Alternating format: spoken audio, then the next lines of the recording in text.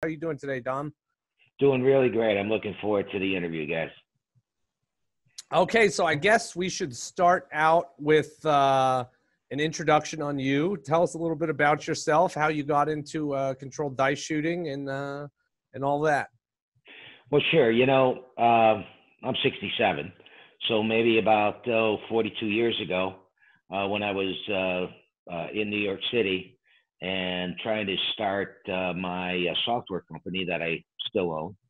I needed a way to make some extra money, support my family, as I was out there cold calling and trying to get accounts. And so, because of the math background that I have, degrees in that, in math and stuff, sciences, I decided, and I love the game. I love cards. Played cards as a little kid with my grandfather sitting on his lap. One of my most cherished pictures I own. I learned how to count cards. And I could count down a deck of cards in about 11 seconds. And I'd go to Atlantic City on a day trip, take a bus. They'd give you a $5 coupon that gave you some food and some other stuff like that. And I'd come back home with 35 or 40 bucks in cash. And back then, 40 some odd years ago, 41, 42 years ago, that was a hell of a lot of money. That was, a full gas in my tank, some food, and maybe even a pizza on Friday night. And as I kept on doing that, I had a very small bankroll. I practiced for about 6 months and built up a bankroll, maybe about 150 bucks. But back then, the games that were in Atlantic City were 25-cent games, dollar games in blackjack. It's a different time period. So as the years went on, my bankroll grew, and I had friends that asked me to teach them. They wanted to learn how to count, and so I did. So I started to have teams around the country. Now, as the game of blackjack changed in the sense of casinos trying to take every nickel and dime from the players by changing rules, by changing penetration, but just a ton of different things in blackjack, I looked at the game of craps as another game in the casino that could be beat with some learning and practice. And the reason why I looked at that game as a game that could be beat, because basically all we're doing in the game of craps is throwing dice. So we have a moving projectile that goes into the air and lands. So with my physics background, I looked at the game of craps as just a physics problem. It's a moving projectile in the air. And any moving projectile in the air goes through what they call 6 degrees of freedom. And because I was a pretty good athlete as a kid, piano player, so I had real good tactile fingers and I built model planes and just a lot of different things. My tactile feel was really pretty good, and so was my hand-eye coordination. And so I looked at it and said, okay, well, if I could reduce the amount of sevens that is thrown randomly by throwing the dice a certain way, the same way all the time, and reduce 3 of those 6 degrees of freedom, this game could be beat. Because blackjack and craps are really the only game in the casino that can be beat with some skill. Blackjack as far as a card counter, and dice, craps, because the game is in your hands. It's in the shooter's hands. I would think that the very low house edges on those games help as well too. Well, exactly right, and that goes into just the way you're going to bet on this game. So I asked my dad, and don't mean to bore you with the story, but I asked my dad to build me what I call a little practice rig, and I started fooling around with dice sets and throwing and all this sort of stuff. And that's the way this whole thing really started for me. And then, there were other people around the country that were doing the same sort of thing for whatever reasons they were. And I got involved with them as well. Through a mutual friend that passed on right now, he introduced me to other dice controllers, and this whole thing became a revolution, I like to say. We just noticed that people that took care with the dice just seemed to have longer extended rolls. instead of just taking them up and whipping them down the table. If you just took some care with them and tried to throw them the same way, you could beat the game with proper betting. And that's it. That's how I got started. Okay, let me interject here. So basically, you know, there's a lot of people who don't believe in dice control. It's been around for a while. It used to be called rhythmic rolling many years ago, and now it's called dice control. And through the years, I mean, it's a very controversial subject. So what we're trying to do today is you have some success at this. You teach the class. There's been a couple of, you mentioned a couple of TV shows. Actually, one of them was on the History Channel. It was about you personally, your success at this.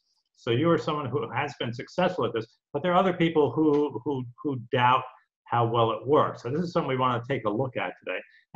And like you say, so on average, it's once every 6 rolls, a 7 comes up, correct?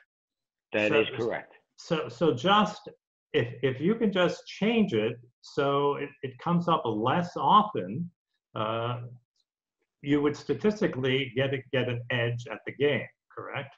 That is the whole idea behind it. Yeah, because a lot of people, I think a lot of people sort of have a misunderstanding about it. A lot of people think that if you're some great controlled dice shooter, you can pick up the dice and throw a boxcars, throw a double 6 every time, and you get paid 30 to 1, 31 to 1, whatever it is, depending on the casino.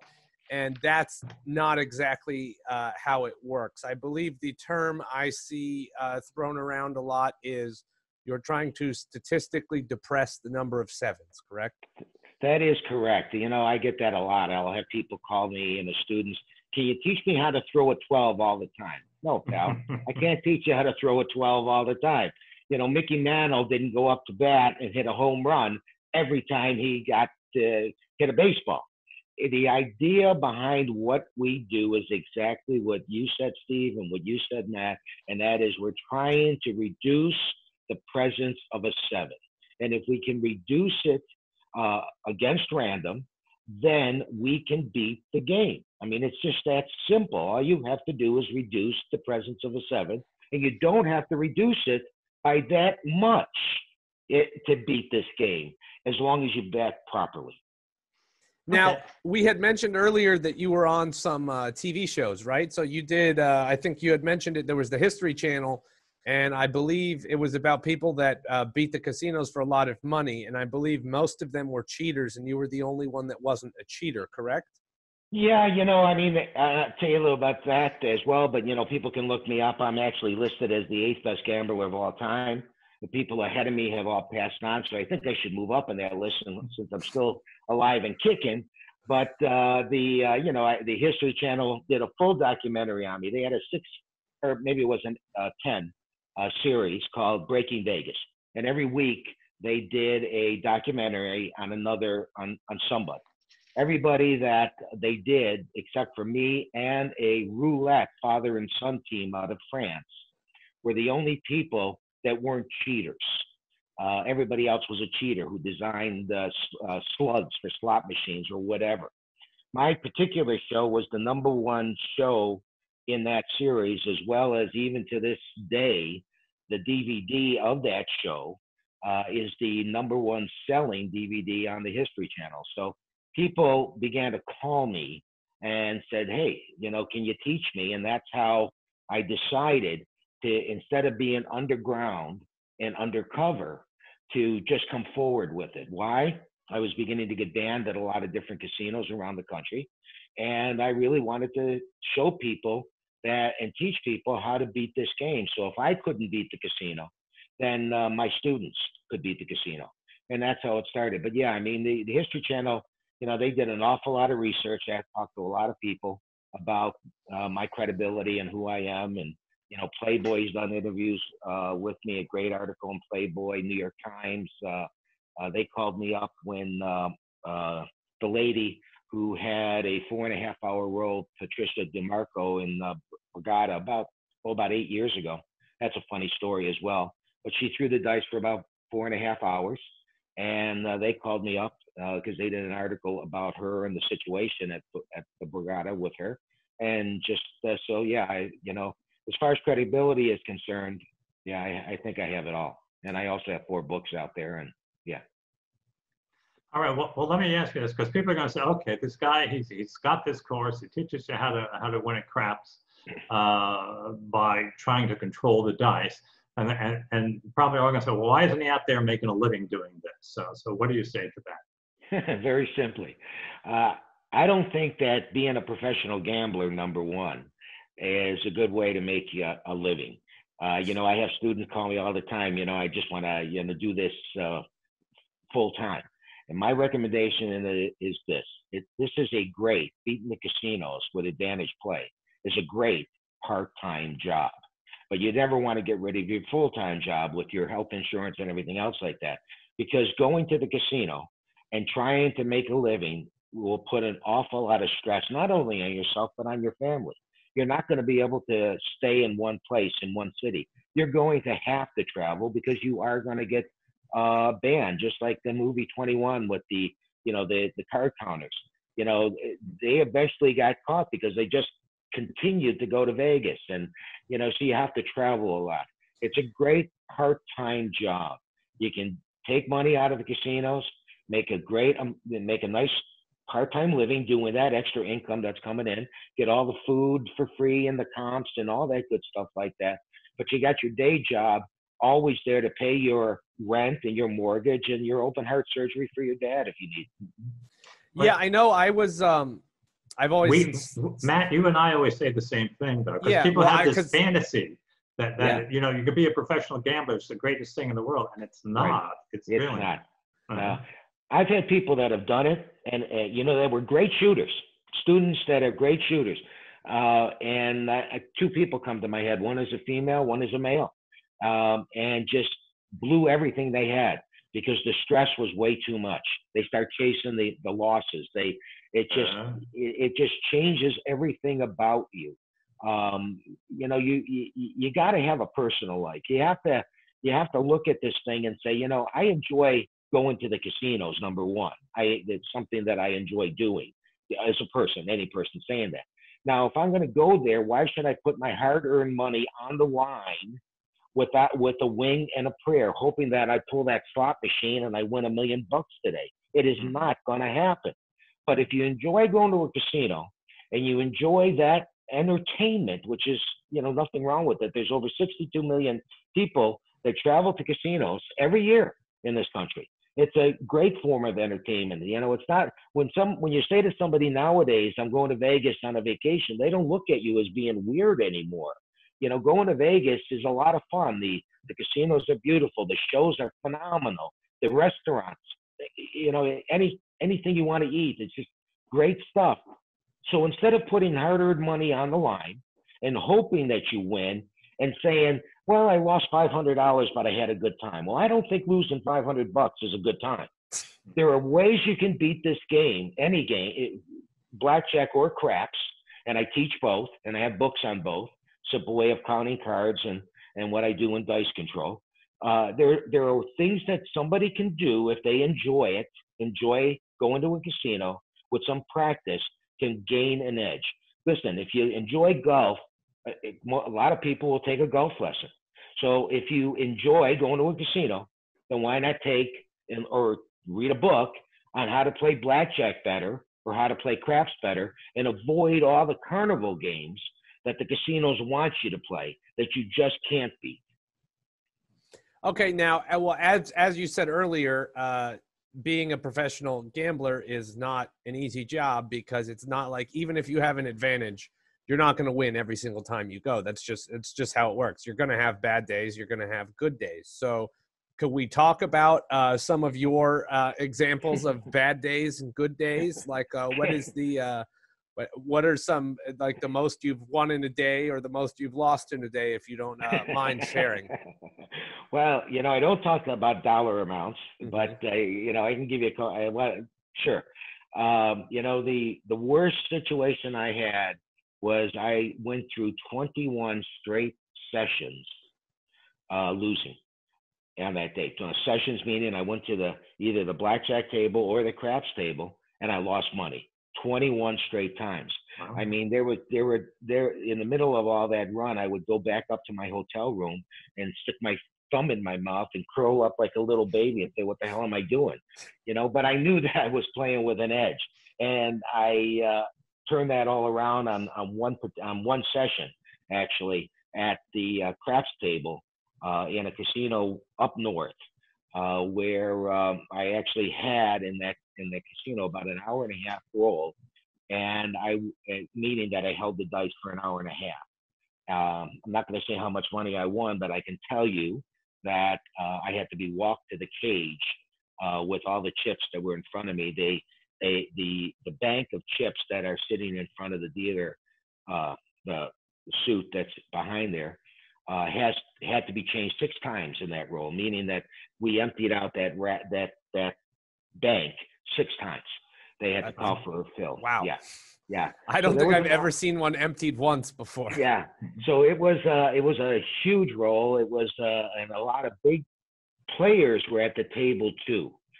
You know, that's a big difference between that Patricia DeMarco, who had a 4.5-hour roll, and they only had a chip refill 1 time. In fact, the most money that was made on that roll was $38,000. Somebody holding the dice for 4.5 hours, and they only made $38,000 as the most being on that table. And why is because Borgata got so lucky. Everybody at that table were either $100 or $200 buy-in and knew nothing about betting the game of craps. They were all kids or young people. Patricia herself never threw the dice before in her life. And she started out with a $12 place bet on the 6 and a $12 place bet on the 8. And she didn't even press that 6 and 8 up to $18 until an hour and a half into that roll. So, you know, they got lucky. They got very, very lucky. If those kind of people, we like to call them ploppies, the people that don't know anything and they just plop down in a chair. Yeah, that's right. So, you know, that was how I changed that really bad time that I had those 21 straight days. Now, wait, go ahead, Steve. Oh, sorry. Well, I was going to say what we'd like to do is see you give an example of what you teach in your class. How you set the dice, because you have to set the dice a certain way before you roll them, and your objective when you're throwing the dice. And if you give us an example of that would be great. And then afterwards, we want to ask you, bring up some of the objections that people have to controlled dice shooting, why they think it doesn't work. No problem at all. So what I'm going to do is I'm going to get off of my seat and I'm going to move the camera around and we'll get it set up. And we'll be right back. All right, great. All right, so Dom, now we are at your craps table here. We're at the other end of the craps table, and you're going to give us a short example, right, of how you do this? Exactly right. So the first thing that we do here is we try to set the dice in what we call the hard way set. And the reason why we use, and what that means is there are hard ways all around all 4 sides. I have a hard 10 on top, and then I have the 6 and the hard 4 and the hard 8. It doesn't really matter what numbers you put on top as far as which hard way you want. You know, it's just your own feeling. If you want to put a hard 8 on top or a hard 10, that really doesn't matter. But during the point cycle, you want to use the same setup all the time, because the idea is I'm trying to throw the dice the same way all the time so that I can repeat numbers. Because that's really the name of this game, is repeating numbers and avoiding the 7. Yeah, so I guess we should really explain here for those people that don't know how craps works. The objective of craps is you throw the dice. You get handed the dice, you throw the dice. If you 2, 3, if you're on the pass line, 2, 3, 12, you lose. 7 or 11, you win. Any other number becomes the point. And then you have to roll that point again before you roll the 7 to win money. So that's why he's saying that you need to repeat numbers. So if he were to throw the dice right now and he throws a 10, the objective for him to win money would be to throw another 10 before he throws a 7. That is a perfect explanation there, Matt. Exactly right. That's the name of the game. Okay, so let's get that. Now that we have that out of the way, make sure everybody knows the objective of craps. Now this might make a little more sense to the people that weren't familiar. Okay, and let me jump in with one thing here.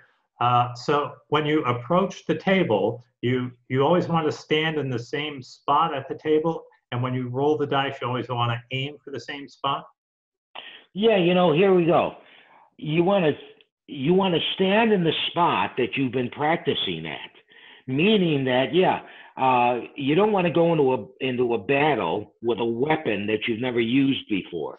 You know, so the same thing goes with this game of craps. If I've been practicing from stick left one, meaning I'm in the first position and I'm to the left of the stick, right where I'm standing right now, that's where I want to shoot from instead of shooting from the end or some other place because I haven't practiced from there. So yeah, you want to go to the same spot that you've been practicing at, and there are better spots for people.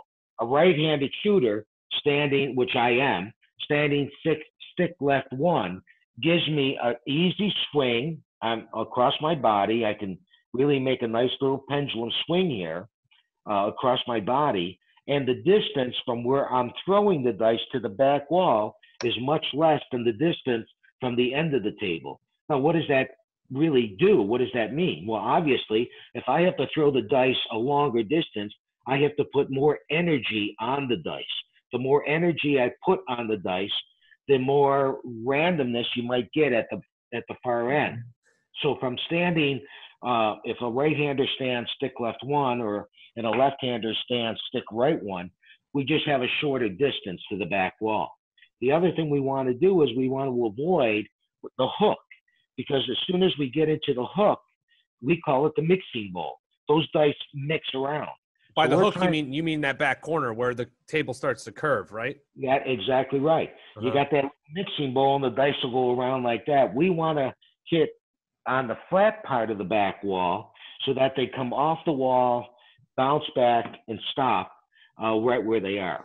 And, so if for anyone not too well versed at the craps table, if you see the green stuff at the end of the wall, we call that the alligator wall. And it's like the back of an alligator. It's a bunch of pointy triangles. And the idea of that is to it sort of randomizes the dice. It makes them bounce in different directions.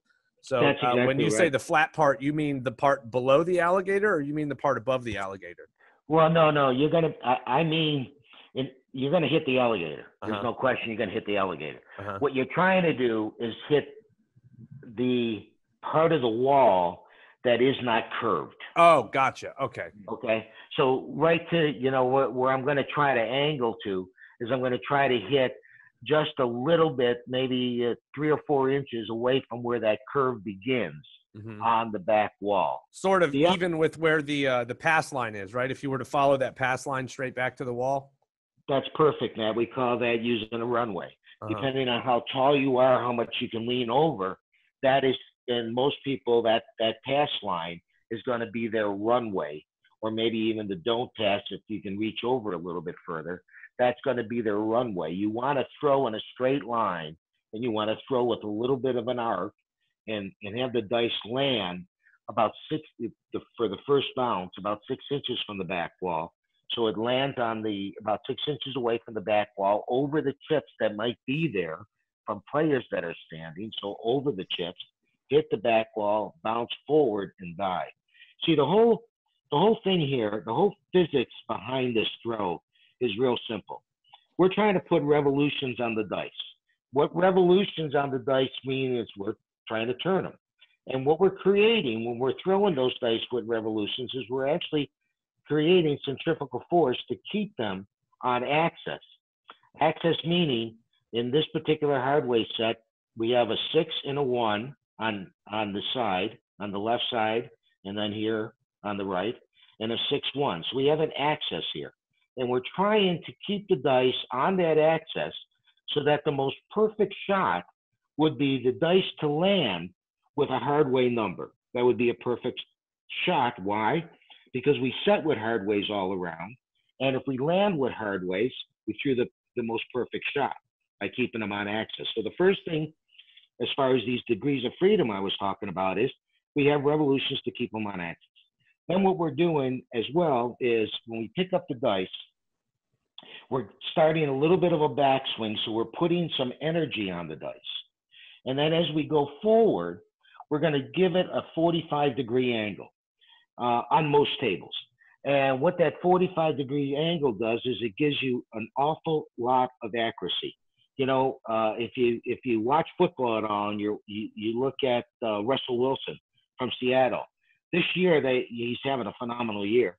This year they've been talking more and more about why his long passes have been so accurate.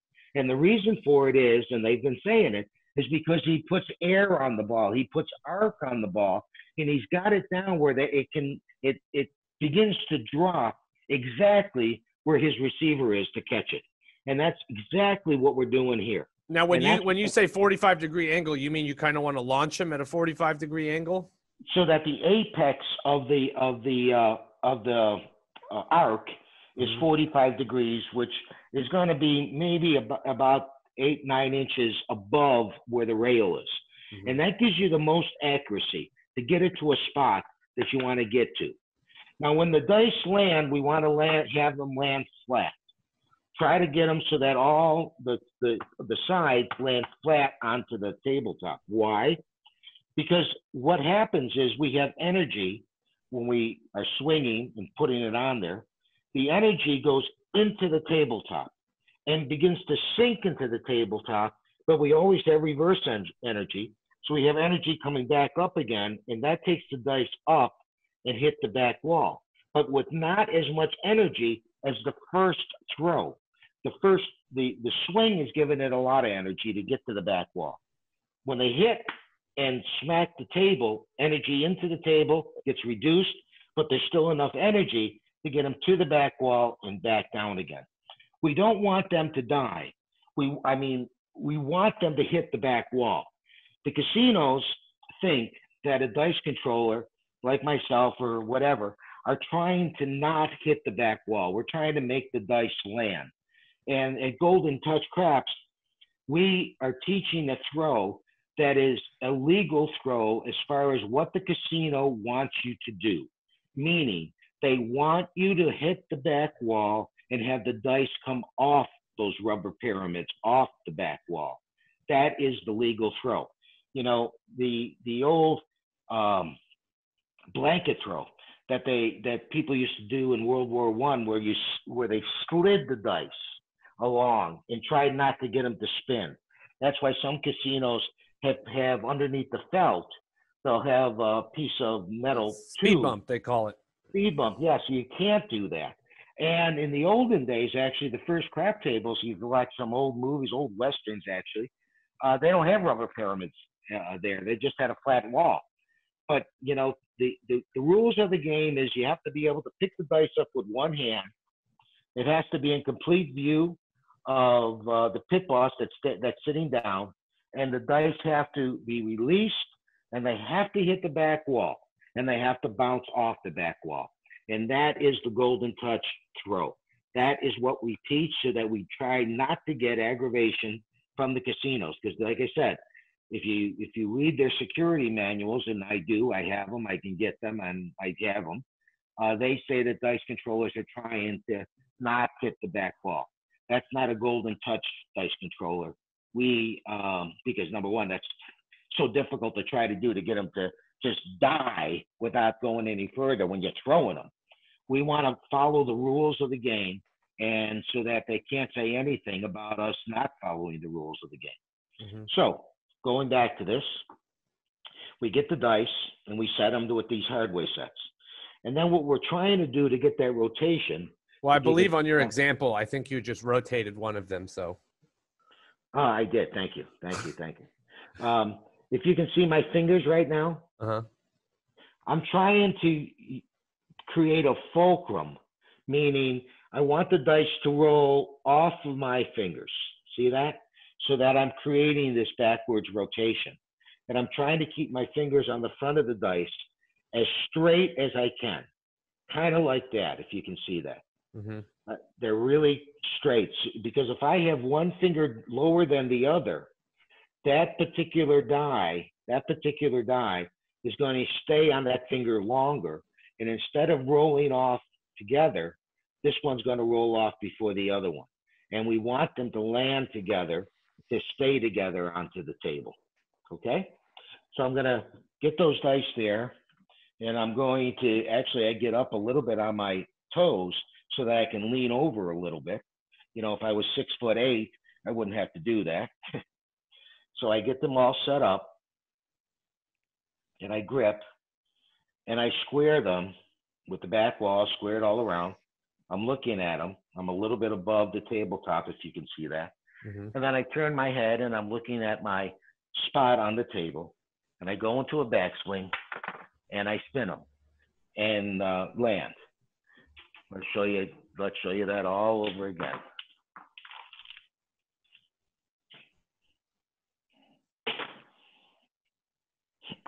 So again, we're going to set. Now, one thing we should mention is that the casinos don't really care if people set the dice, because a lot of people set the dice when they throw, and 99.9% of them don't know how to actually control the dice when they throw them, correct? Oh, that's absolutely correct. I mean, it is a game where, like I said, the casinos are saying, here, guys, here are the dice, try to beat us. And so, yeah, people are always setting the dice. The funny thing that I find funny is people set the dice and then shake them in their hand.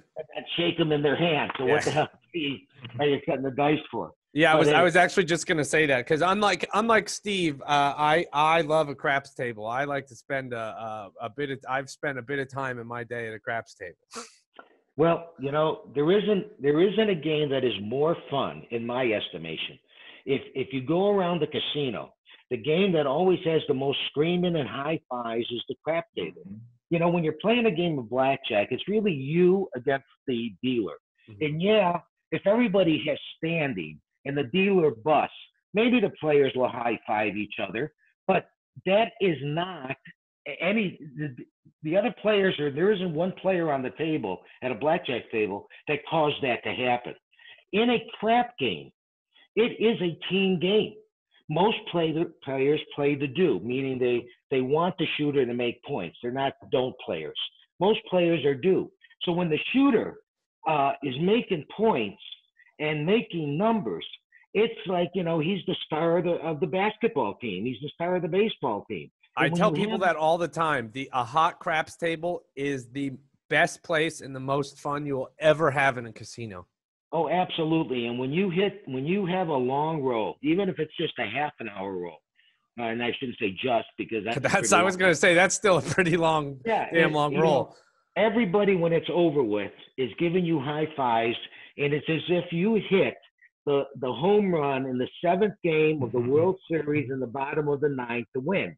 It's just a phenomenal feeling, and that's why it's such a great game. I think I had like a 30-minute roll one time ever. I was at the Cosmopolitan in Vegas, and there were some people that were betting big there, and I think they both tipped me $50 or $100 afterwards. Well, that happens a lot too. I mean, you have players that'll tip the shooter over and over again, because especially if you have some heavy duty players at the table, and the shooter maybe is not betting anywhere near what these other players are doing, and maybe, you know, they had, you know, $1,000 on the 8, and you just hit the 8.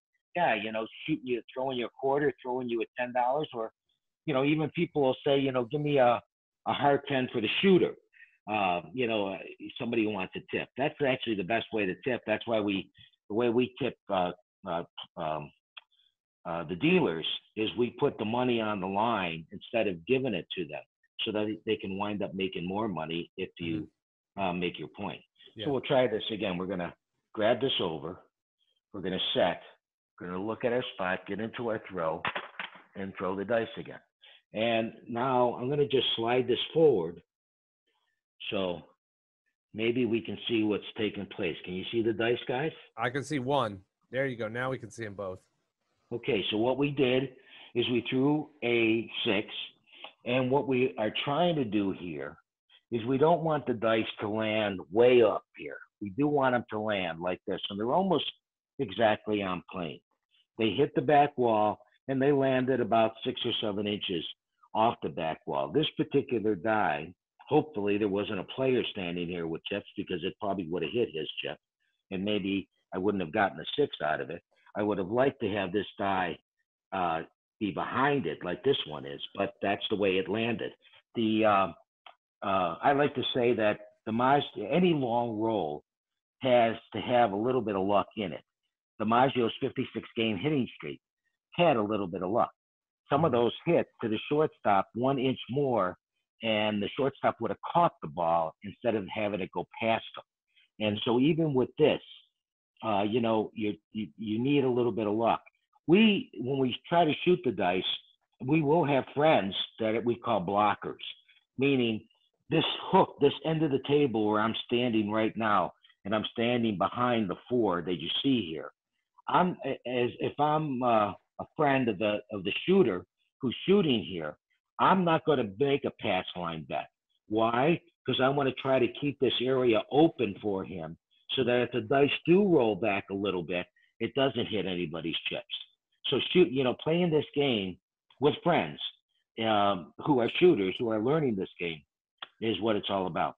And so what? So you'd have people standing there just making like what? Place to 6, place to 8, something like that. Yeah. Well, again, they'd probably make come bets, as we discussed yesterday before this interview. We suggest always being a come better. But they wouldn't put a pass line bet down. Oh, they just wait till the point's established and then make a come bet. Yeah, or place the 6 and the 8 if you wanted to be a place better. Yeah, and that's it. You know, I mean, it's not a big deal at all. In fact, you know, even if the point was a 10. They could, you know, buy the 10 if they wanted to, you know, just to have it out there on that point. It is more important to have this area open for what just happened, where that 4 came here instead of here, than that friend of yours making a $10 pass line bet with odds and winning $60 if you hit it. I mean, he or she can make the same amount of money over on the top. Now, okay, so now that we have a better view of this, right? So this is we can sort of see the alligator felt that we were talking about before, where it's these pointy triangles, and those are what randomize the dice. So that's sort of still your variable there, correct? That's why sometimes it'll bounce a little further or something like that. Well, that is the variable, and that's why, you know, as we said, the object of the game is to try to avoid the 7, and it's not going to happen all the time. Sometimes the most perfect shot, or, you know, when we're looking at dice rotating together and staying on axis, looking beautiful in the air.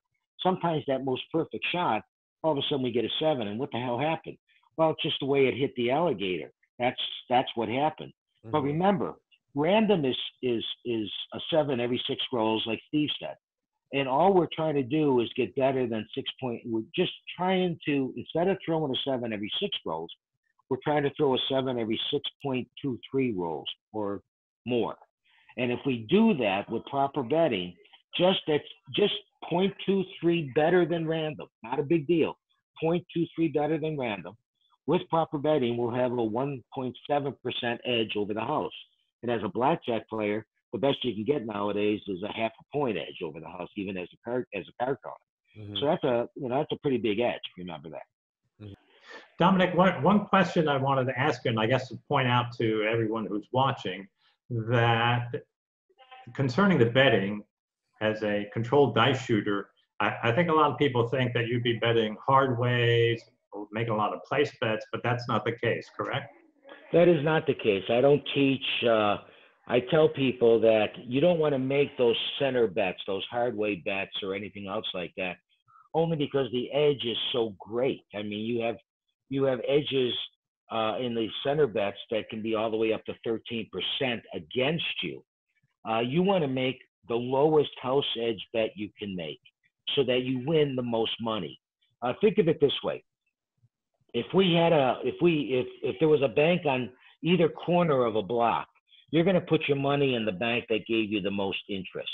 And so if you're shooting, as an example, with that 1.7, let's make it an even number. You're shooting with a 2% edge, which means that you are avoiding, instead of at 6.23, to shoot at 2%, you're about 6.8.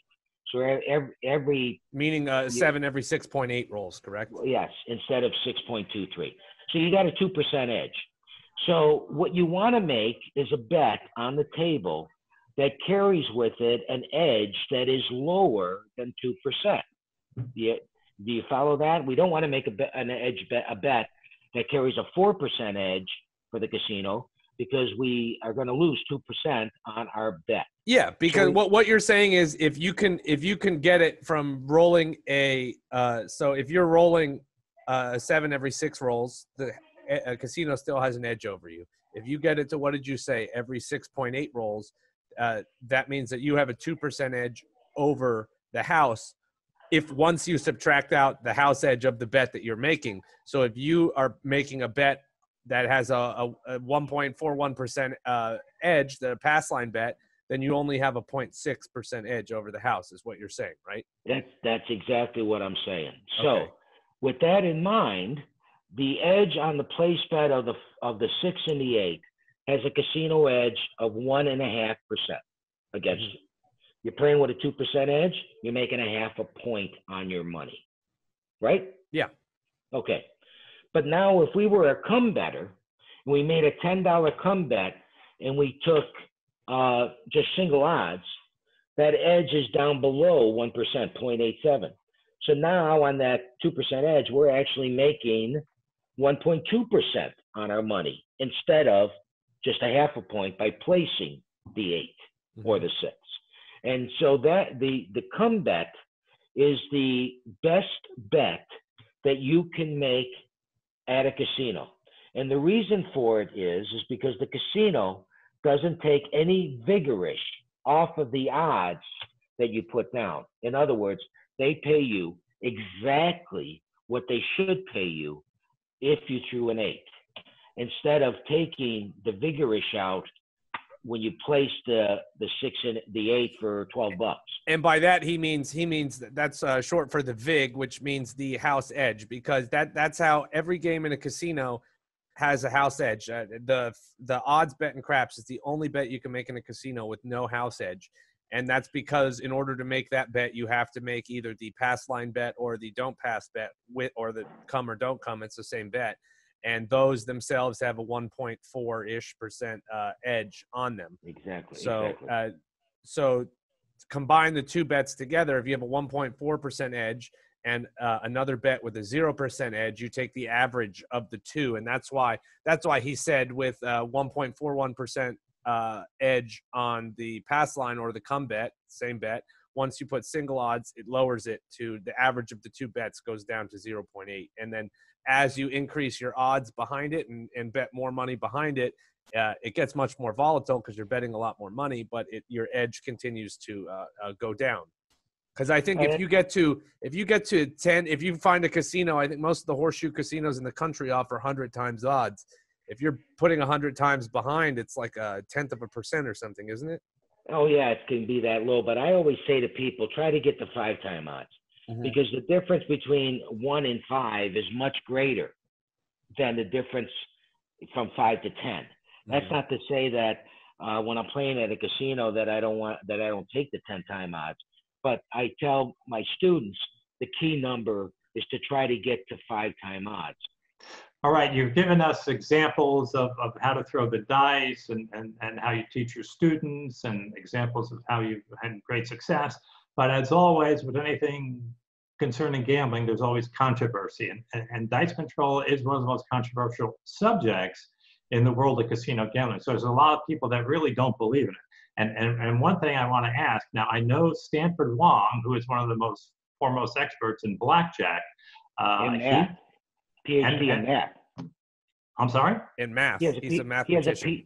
He has a PhD in mathematics. Oh, yeah. I mean, the guy's a genius.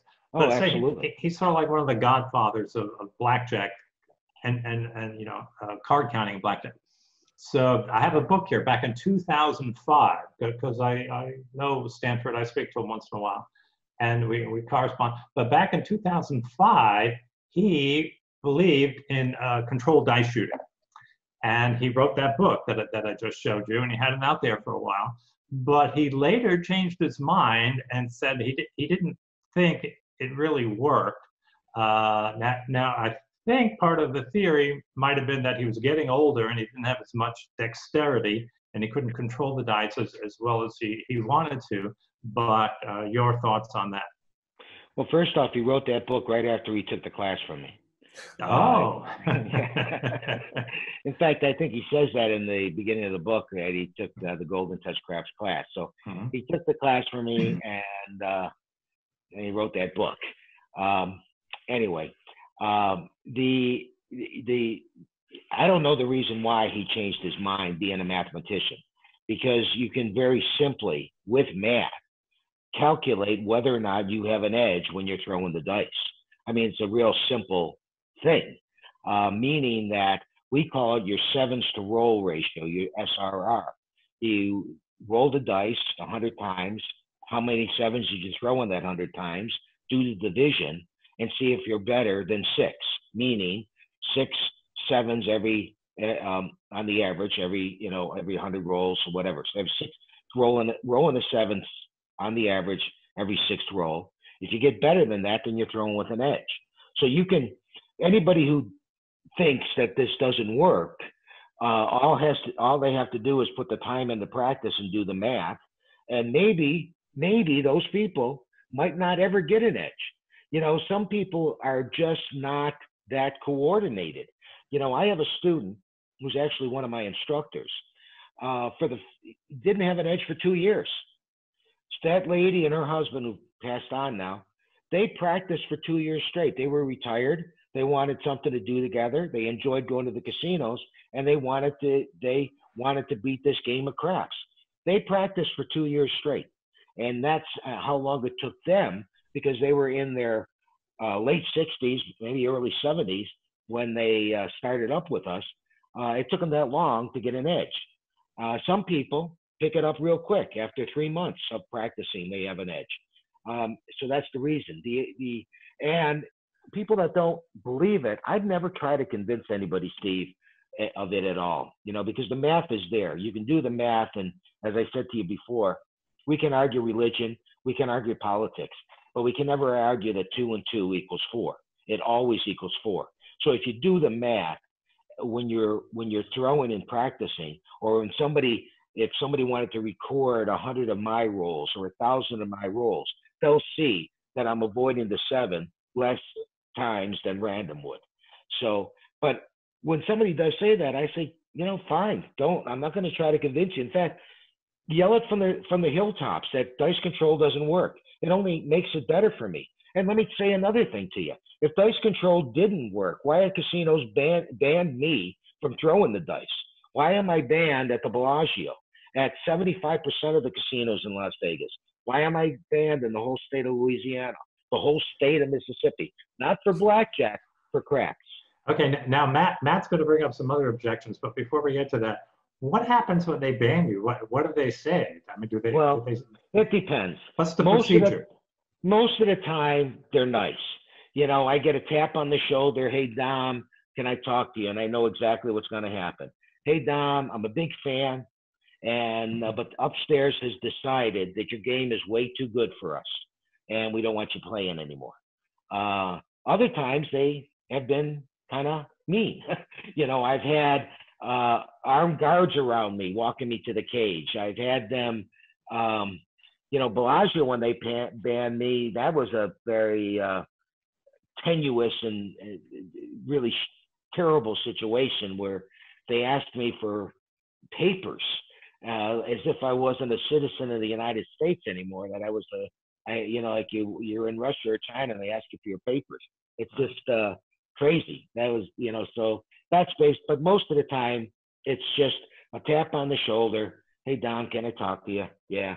Well, I'm a big fan. They've made a decision. You can't put, your game's way too good. They always say that your game is way too good and we don't want you playing here anymore. Okay. Now I have to say, I think trespass too. Yeah. But anyway, go ahead, man. Well, I have several friends that are in the AP community. They're advantage players. None of them play dice. And I love playing craps. So I've always been very interested in controlled dice. And they're all very successful APs. And I've talked to them about it. And their rationale is that with the time and effort that needs to be put into learning it and being able to shoot at a degree where you have a good edge, they think that it's too easily countered by the casinos. They have the casino could just ask you to move spots. The casino can, if at night when you're not playing there anymore, after you go up to your hotel room and go to bed, they can close the craps table and sort of adjust the pyramids, the alligator skin around. I don't know. I've heard all sorts of crazy things that they say, and they just all pretty much say, I'll just stick to card counting. Okay, so, they're card counters, and that's great. And I've had a lot of AP card counters that have taken my class that have exactly the opposite view. And I'll say to those card counters very simply. As a card counter today with the rules, you're lucky. Those guys who are definite good players, I'm sure, Matt, are maybe getting 0.75% over the house. Maybe there's some casinos around the country that have pretty good rules, very few, but good rules. Maybe they're getting 1%. Maybe they are getting 1% when they're doing that. Well, I say to them, if they can get a little bit coordinated and get this an SRR of 6.23, which is pretty simple to do with some practice, they got an edge over the casino of 1.7. And now, as a come better, just with that one-time odds, they got that 1% edge that they're getting with blackjack. And if they put some more practice in and they get to an SRR of 7 or 8 or greater, I mean, my SRR is pretty damn high. The edge is phenomenal. You're not going to be able to get the same edge as a card counter as you would playing craps.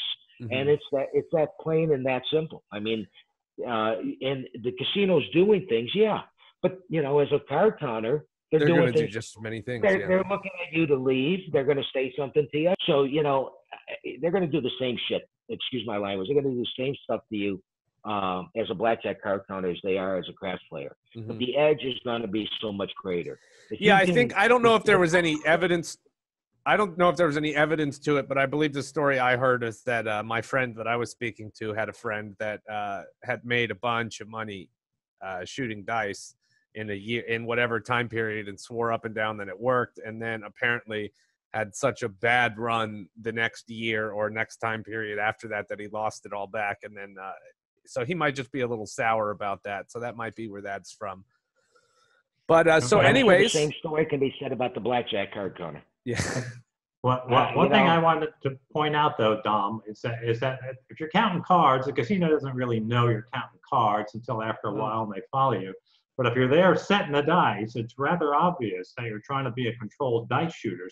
So that's one thing I see right away. They would be aware that you were trying to do it at least. Well, that's not necessarily true either, Steve, because there are so many books out there and so many people that are so-called dice experts that are teaching people how to throw the dice. The casino is very, they know you're trying to do something, and as soon as you set the dice instead of winging them, and so many people are doing that. And as far as a blackjack card counter is, as soon as they have an inclination, you're right. When he first sits down and just puts out a $25 chip in the box and a hand is dealt, they're not going to know you're a card counter. But as soon as they have any kind of suspicion, what you do 10 against the 7, and then they start following you up on top, they know real quick whether or not you're a card counter or not. And that's why, you're trying to do camouflage and you're trying not to do the same thing all the time. And that's what reduces the edge. I'm still saying that. And I love playing blackjack and I love cards. It's my gun to my head. I'd rather play cards. I grew up playing cards. But the edge that I can get today in blackjack isn't close to the edge I get when I'm shooting craps. I mean, just not even close. Not even close. And people that have practiced, and yeah, sometimes it takes 2 years or longer, maybe, or maybe you'll never get to that point of having a consistent edge. But when you do get to that point with some practice, and I've taught those AP guys as well, and maybe the fellow that Matt is talking about, all of a sudden it was in my mind who it might be because of the way he described it. And I think he actually took the lesson from me. But you're gonna have a bigger edge. Anyway, that's it. Yeah. All right. Well, so that was a great interview, Dom. You were great interviewers. People want to know more about you or your class or your books. Where can they do that from? Your website is, what is it, goldentouchcraps.com? www.goldentouchcraps.com. Our phone number is 866-SET-DICE. We will have our new schedule up right around Thanksgiving for next year. If you join our newsletter, you'll get a discount as an early bird special, Black Friday special that we run on any of our seminars going forward next year.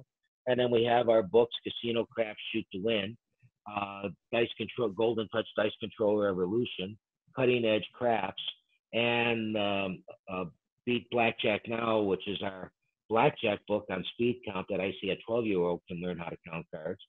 And then I have a new book that's coming out hopefully by the first of the year. It's going to be, in my mind, the epitome of all craps books. It's going to be from start to finish, how to play the game all the way up to dice control. So somebody who's never played craps before can pick up this book and understand like what you went through in the very beginning of this interview, and then all about dice control. Okay. Well, thank you very much, Dom, for joining us today. If you like the video, give us a thumbs up. Don't forget to leave a comment. Let us know what you think. And don't forget to hit that subscribe button, click the bell, and turn all notifications on so you never miss any of our other great videos. Yeah, thanks again, Dom and Matt, for your time. And everybody, thanks for watching, and best wishes for good luck in the casinos.